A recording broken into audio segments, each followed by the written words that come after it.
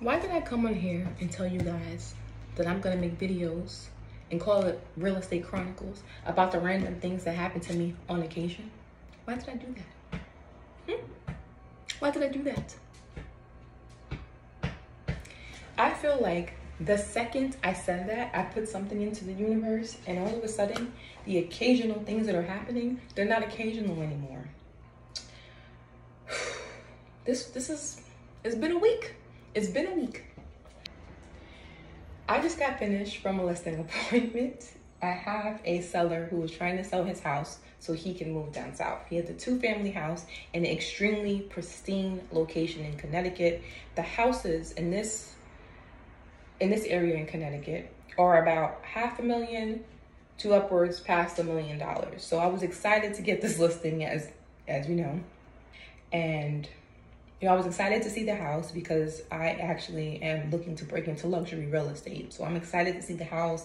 I'm excited to just be in the zone. I'm like, baby, today we doing luxury, baby. Today we doing luxury.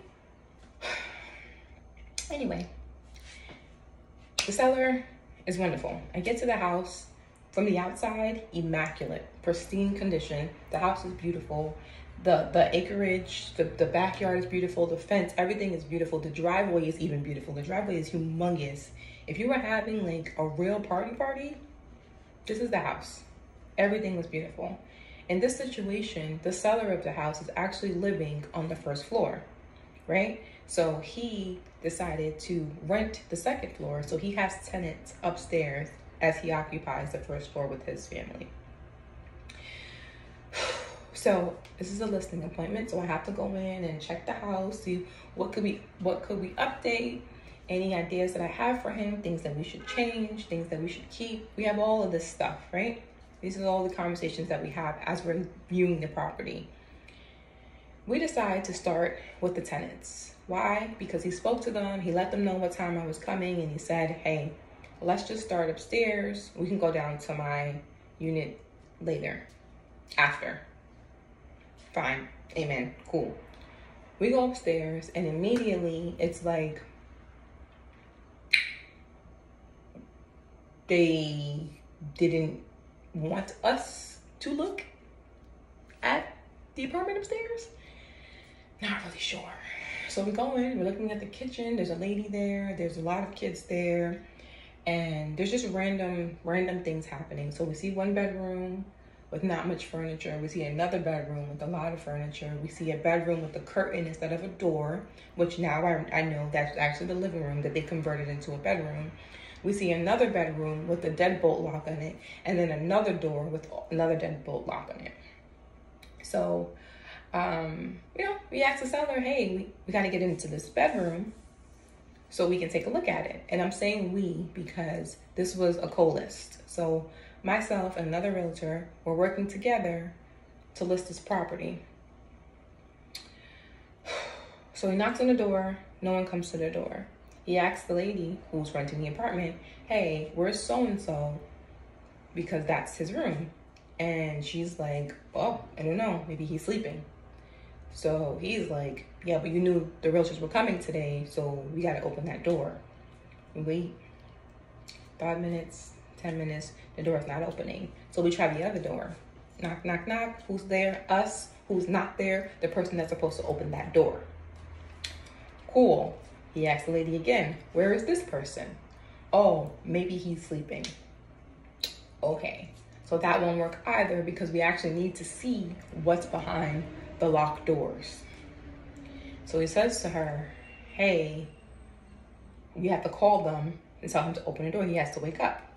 So we're waiting there again, 5 minutes, 10 minutes, nothing, right? So the other agent says, you know what?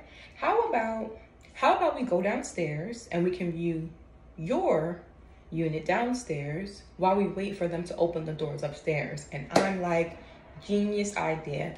Let's not waste time just standing in front of locked doors. Let's finish the tour. Let's see the areas that we have access to, and we can always come back. So we go downstairs. His unit is beautiful. Everything is like pristine. It's clean. It's gorgeous. He has a lot of room, a lot of bedrooms, a lot of space. a couple bathrooms. It's just really nice downstairs. The flow is really lovely. Like a master suite with like a huge built-in closet situation. I'm here for it. It was gorgeous. He took us down to the basement. The basement is unfinished, but you can see the area. You can see the possibilities. It has like it could really be like a storage cellar. There's so much space down there. It was good. So he's showing us the yard. We're going outside. We do all of the things to buy time so we can go upstairs. So we're doing all these things, right? We're asking questions. We're looking at things. We're talking to him. Fine. Hey, let's try to go back upstairs now. So now we go back upstairs. And as we go upstairs, one of the rooms are open. One of the doors are unlocked now. So we unlock the door. We open the door. And now we're able to go. There's another set of stairs, up those stairs to see the 2 additional rooms that are up there. So we go up there. One of the rooms is open. We look inside. It's a bit rough in there. It's a bit rough. But we're like, okay, cool. So now we go to the other door, another locked door. So now the seller is knocking on the door. He's calling the person's name for them to open. They're not opening the door. They're not opening the door. So obviously he's annoyed because it's like, hey, I drove an hour away to look at this house. The other agent was pretty close by, but it didn't even matter how far I drove. It's just the fact that we're not even able to really see the full house. We don't know what's behind these mystery doors, right? So you can tell the seller he's annoyed, highly annoyed. Like, okay, like open up the door. Like, what's happening? So he doesn't open the door, and we go back downstairs now. Let's go back downstairs one level to see if that other door is open. So we go back down. That door is locked too, and we're just like, yeah. This ain't it. This ain't it. So he's asking them like, hey, like what happened? I told you guys that this was today. Like, why are they not opening the doors? Like, where are they? Whatever. And the lady down there, she's like, they're sleeping. It is 10:30 in the morning. Why are you sleeping? Why are you still sleeping? It's 10:30.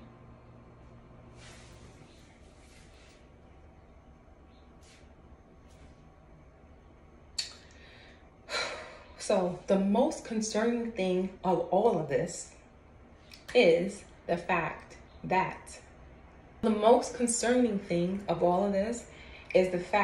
that each of these bedroom doors have their own deadbolt. Why? Why do they have those things?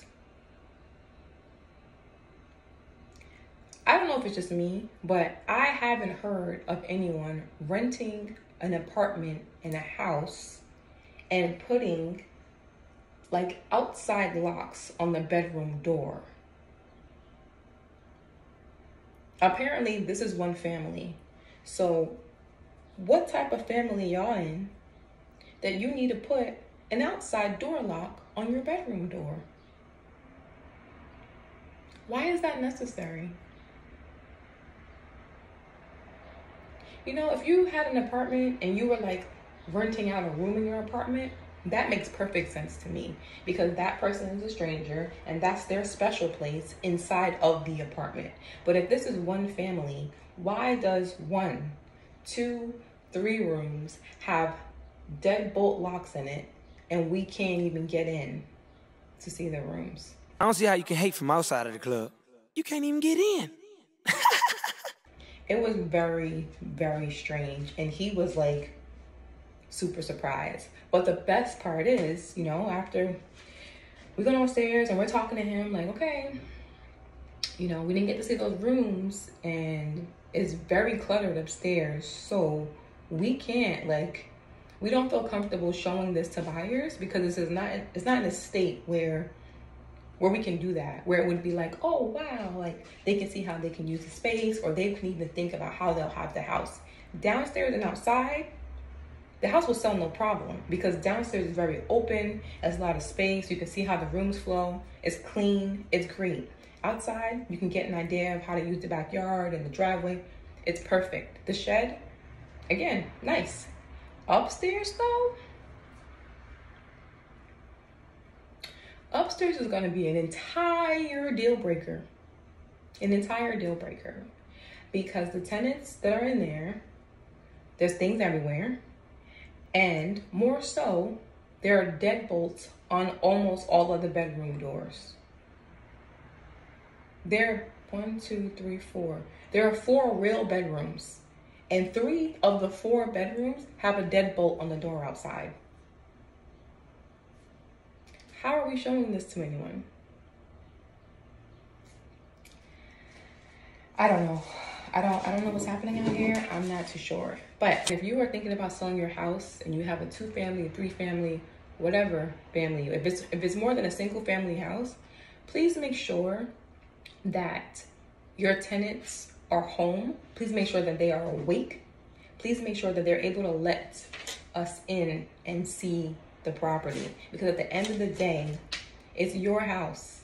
And if you want to sell your house, your tenants shouldn't be sacrificing the sale of your house because they're locked up in deadbolt bedrooms.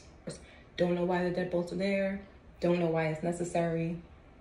Don't think it's a good idea. I just don't. The math's not mathing to me.